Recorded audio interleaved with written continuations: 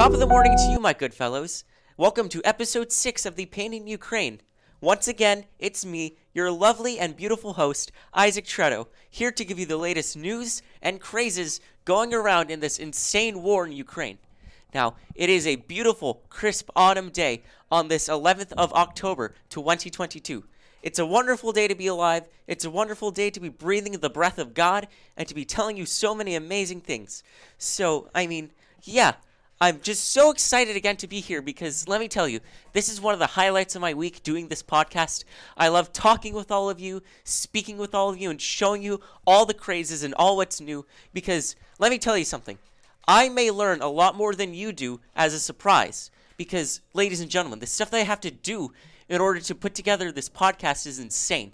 I have to do hours and hours of extensive research so that I can make sure that I'm giving you, my listeners, the correct information. So this is just a little advisory from me. If I say something, do keep in mind that it has been checked many, many times. So if I am wrong, do feel free to correct me because I may be incorrect in all my knowledge. Another thing, when you do something, be it for research, information, to share news, always be sure that you're doing as much research as possible because little knowledge is very dangerous. In fact, more dangerous than Putin's weapons. Alrighty, folks, I believe that it's time we get started. So without any further ado, let's get in with a word of prayer. Heavenly Father, I thank you for this day, and I thank you once again for giving me 6 wonderful episodes of this podcast, Lord. As I continue to do my work today and into the future, I pray that many, many more will hear my voice and hear you through my voice, Lord. May I be your vessel, and may I be the rock on which you can create many, many new things from. It is in your holy and righteous name I pray. Amen. Now, before I kind of jumpstart with everything, I'd like to give everybody a quick little, I guess you could say, TLDR of a new feature that I'm going to be adding to this podcast. So, for the past 5 episodes, I have affectionately referred to you, the listeners, as ladies and gentlemen.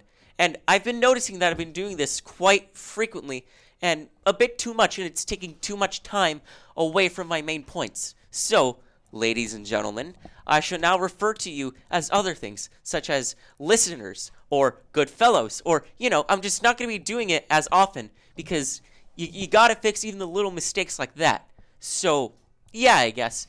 Don't feel offended or don't feel left out if I don't mention you properly or refer to you properly. Just understand I'm trying to make the best of my time. Well, that's it. Let's get started. So, to begin, let's start with some wonderful news out of occupied Crimea. Now, to the east of occupied Crimea, in fact the most eastern point of this peninsula, lies Kerch.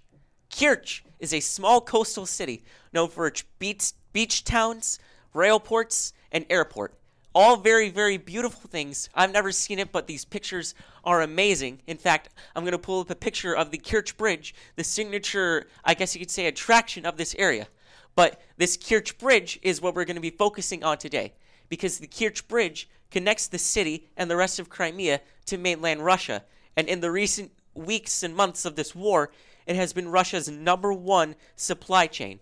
But this has been a devastating blow to Russia as the bridge has been blown up. This once towering symbol of Russia's oppression now lies in ruins deep below the ocean. Now, let me give you a quick synopsis of how this bridge blew up. So, the Russians were transferring oil and explosives across the bridge when all of a sudden one of the triggers came loose and boom, there goes the train. Now this train had stretched across the vastness of the bridge, the entire bridge. In fact, not one part was left out of the bridge because this train, like most trains in this area, don't have the same regulations as the US, and they can be much longer than they are in here. So the entire train was blown to smithereens and took the bridge with them. So fortunately, there were no casualties. Yet the amount of casualties that will not occur because of this one incident is insane. Thousands upon thousands of Russian and Ukrainian lives will be saved due to the lack of proper materials. So, this is wonderful news out of the bridge, and, this is just a warning. Always make sure that you can properly check anything you're transporting, be it a car or a train or as big as a plane, because now, for instance, this is why we have such extensive security measures at airports, because we don't want planes blowing up or being flown into buildings. Russia should have done something like that, in which they exercise more security and exercise better caution so an event like this could not happen. But obviously, folks, no action goes without its rewards, or, for our case, misfortune. Now, you may have remembered in the earlier parts of the war, Russia heavily missiled and shelled parts of the country that they never planned on invading with the boots, or as you can say, an on or boots on ground invasion. But recently, Russia has released a fresh wave of missiles on many cities across Ukraine. I'm going to read you the list right now. So, these lists of cities include Kyiv, Kharkiv, Izium, Luhansk, which is surprisingly a Russian city, so that doesn't make much sense, Dnipro, Zaporizhia, Lviv, I think this is, Sumy, Mykolaiv, and Kherson. All of these cities have been hit by Russian missiles in the recent days in response to the destruction of the Kerch Bridge. Now, this is obviously very devastating to the civilians, and you may have remembered from the first part of the war that when these shells of rockets came, many lives were lost. And these shells are a very common way of terrorism. I'm not going to lie to you, it's terrorism, because we've seen it in Israel, in Iraq, and even in parts of China in the early 20th century. These missile shellings are aimed at only one purpose, and that's at harming civilians.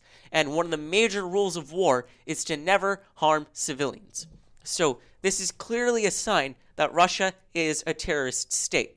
It doesn't matter that you lost a bridge that had been used as a weapon. You lose a weapon. That's natural in wars. You don't go and you kill civilians. Now, ladies and gentlemen, you may be wondering, what can we do in response to all these horrible attacks? And the best we can do is to pray, pray, and pray. Prayer is stronger than any missile Putin can send at any city. Prayer is stronger than any military or any force against this word in the world, because the word of the Lord God is the best and strongest weapon we got. With that concluded, I believe it's time we take a little break and go to my favorite part of our weekly podcast.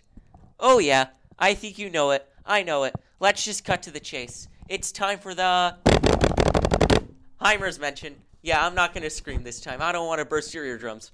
But let me tell you, this one is actually kind of funny.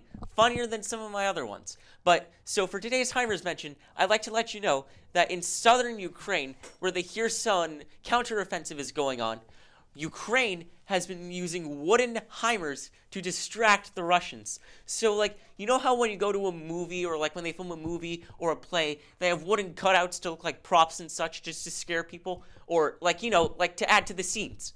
Ukraine is now doing this with the HIMARS, just to get the kick out of the Russians and to make them think, HIMAR, boom, boom, boom, boom. And they can take out probably the strongest weapon Ukraine has. So, I mean, this is funny. This is a waste of Russia's munitions on props. Now, here's what I think about this whole thing. President Zelensky is an actor, so he's going to make this war kind of like another play for him. This is just another scene in the big old play of the Russia-Ukraine war, and let me tell you, it's quite a funny one. Hooray for the HIMARS. Alright, HIMARS break is over. Back to work, maggot. Sorry, I don't mean to call you all maggots. Anyway, Belarus, the other neighboring nation of Ukraine who is for Russia, has confirmed that no, there will not be a Belarusian attack. Now, for those of you who are unaware, in the past week or so, many troops have been gathering on the Belarus-Russia border for what is assumed to be training exercises. Now, many Ukrainian soldiers and parts of the military feared that this was a sign of Belarusian intervention in the war. But Vladimir Putin sat down with President Alexander Lukashenko of Belarus and said not to worry. Belarusian men of arms need not be involved in Moscow's invasion of Ukraine. So this is partially, we can be relieved about this, but in the other sense, we should be very concerned that this is the will of the Belarusian government. But, folks, do be advised that this is just the Belarusian government who feels this way, and many people in Belarus do not feel the same as their government. In fact, like I mentioned last time in Iran, many people are protesting against the government in Belarus, but unlike Iran, they are not as successful, unfortunately, because the media crackdown there is very, very poor. In fact, if this podcast has even got out of this country of the United States, I doubt that it could ever reach Belarus, even if everyone in the world could hear it, because of how bad the media crackdown is. In fact, if I read this report from Wikipedia, it says here that Belarus on the Press Freedom Index ranks at about 0.5. Now, this is done out of, I believe, 5 to 0, where the lowest being 0 and the highest being 5. So Belarus is at 0.5, meaning it's one of the lowest in the world. For those of you concerned, the lowest is North Korea, which is expected.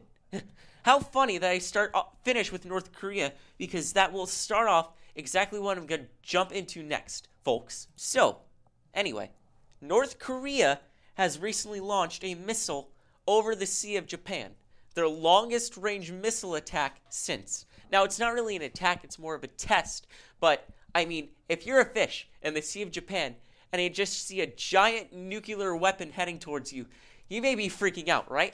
Well, yeah. Anyway, fish lives matter, but let's not talk about the fish here. Let's talk about the fact that this is a Russian-given missile. Now, yeah, it may seem funny because we know North Korea for being very self-dependent, but they actually bought this missile from Russia to kind of test.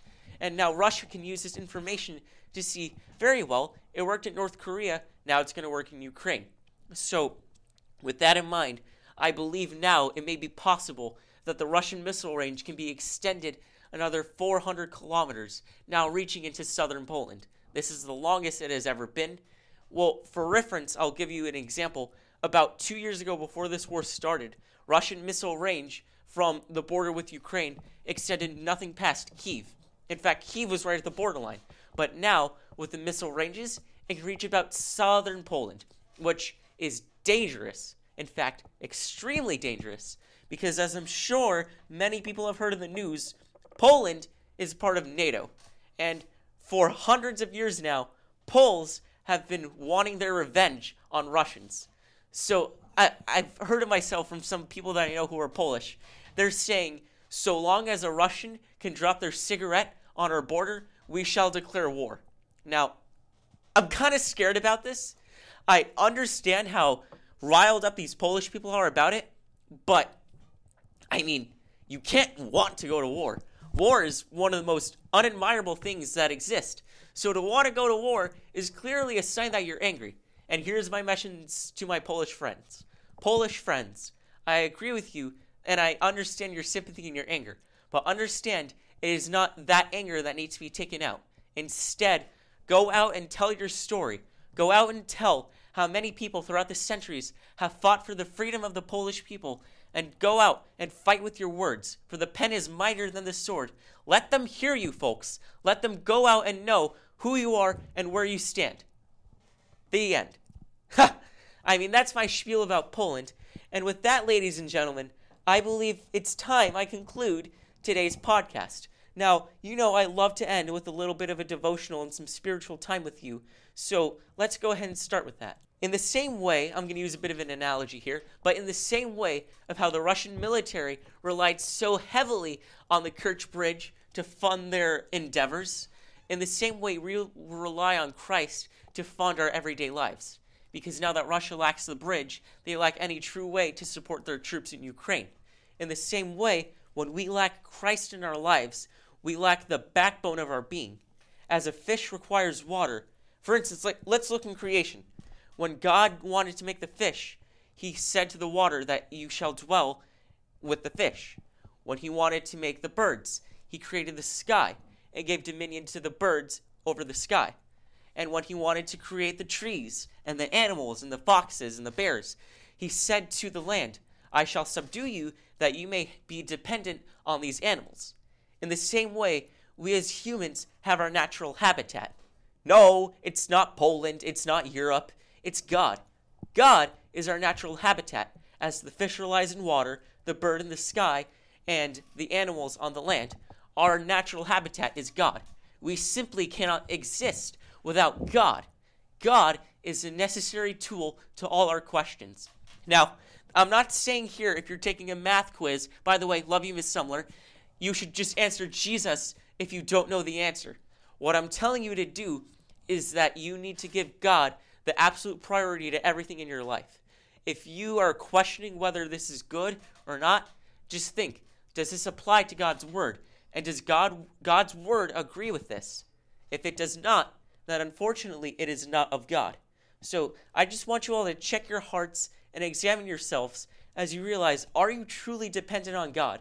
And if you are you depending on him the right way? Do you see him as just some celestial genie who you submit your wishes to and you just get it to? Or do you see him as a loving father who cares for you and actively wants a good relationship with you? I want you all to check your hearts, and I want you all to take everything I say seriously, because believe me, if there's one thing that I have as my goal for this podcast, it's to see that all my listeners who are not Christians turn to Christ, and all my listeners who are Christians further strengthen themselves in knowledge that they may do as I do in spreading the good word of Christ, even in horrible circumstances such as this. So, with that, ladies and gentlemen, it is time for us to close with a prayer. I said ladies and gentlemen, but don't fret. I'll slowly get out of it. Remember, just like a bad habit, it takes time. So, let's pray.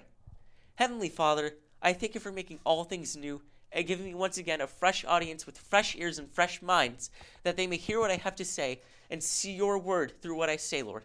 I thank you, Lord, for giving me these good 17 minutes to talk and just let people hear my voice and see what I have to say, Lord. I pray that you may bless all my listeners throughout their day and that they may go forth and tell of the great news of God. And if they have not heard of the great news of God, that they may open their ears and their mouths to see, and that they may know what it is that is true and what is good of you, Lord. I thank you for blessing me with such a wonderful talent of speech, and I thank you for giving me such a good medium to give this through so that people may hear my voice. And it is in your holy name I pray. Amen. Well then, folks, I think that's it for today. I hope you really enjoyed. Have a God-fearing, wonderful, holy, sanctified day, and I'm your host, Isaac Tredo. And remember, the one best phrase to say to a Ukrainian, because it's not the only true phrase, Slava Ukraini. Goodbye.